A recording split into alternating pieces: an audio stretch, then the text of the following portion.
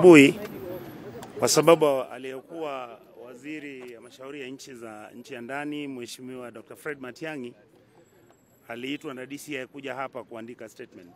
Wakati huu tumefika hapa, amesindikishwa na wakili wake wanne. Huyu ni Mheshimiwa Wamalwa, Mheshimiwa Omari Danstan, Mheshimiwa Otiende Amolo na Mheshimiwa Okongo Omogeni. Wameenda pale ndani na tumeulizwa tuwaachilie ili waanze, ili tumpe nafasi ili aandike statement yake kuhusu mambo ambayo mpaka sasa hatujui ni mambo gani.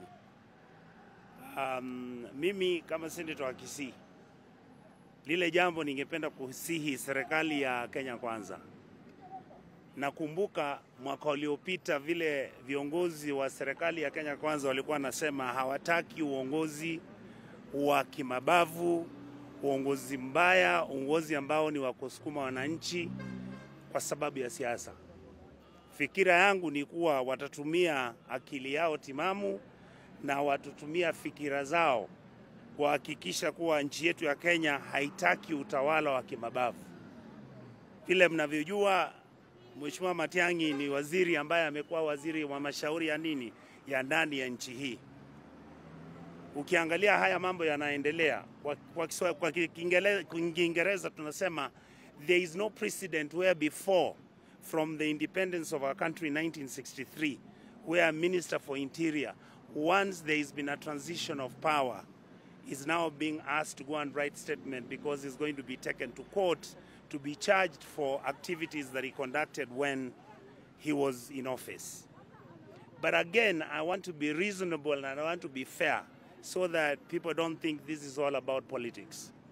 If indeed there are any crimes that Honorable Matiang'i has committed, let him receive due process, let him come and write the statement, let him come and discuss with the DCI what the issues are. If they find there is anything, let him be taken to court. I know he will have good capacity to defend himself. That is really where we are. Okay?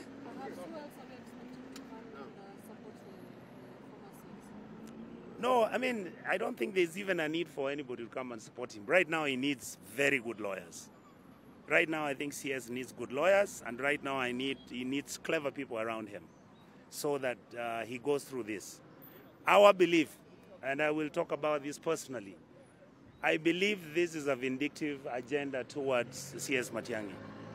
You can see how this thing has been organized, or you know, these are thieves. Some of them are running away. This guy has run away with an aeroplane, hidden with flowers.